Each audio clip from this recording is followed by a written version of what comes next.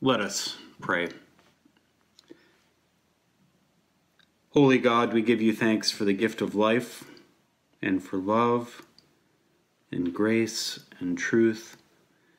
We thank you for creating a wonderful world and calling it good, and inviting humans to partner with you in providing for the health and wholeness of the land and people and all of creation. We pray that the earth may be restored and healthy, that the air and soil and waters cleansed of poison, so that all might be in harmony.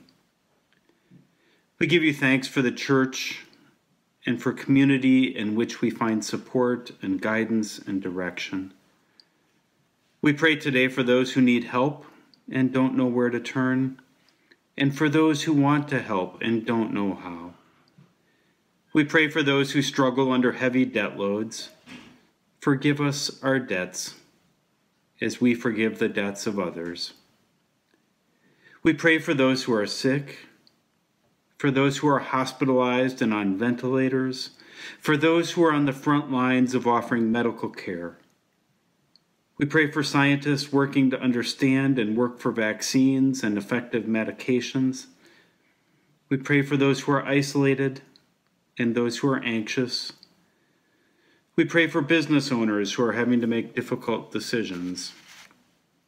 We pray that you will strengthen this nation and our state to pursue just priorities, that long-standing injustices might be addressed, that the young might be educated and the old cared for, the hungry fed, the homeless housed, and the sick comforted and healed.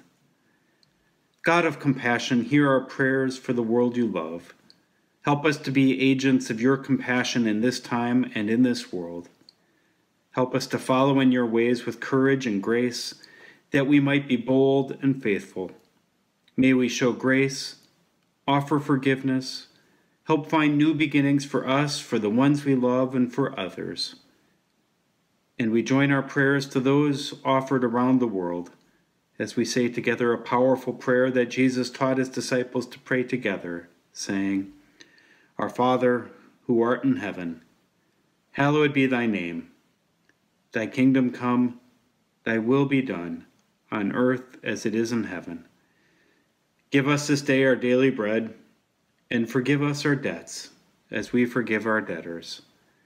And lead us not into temptation, but deliver us from evil.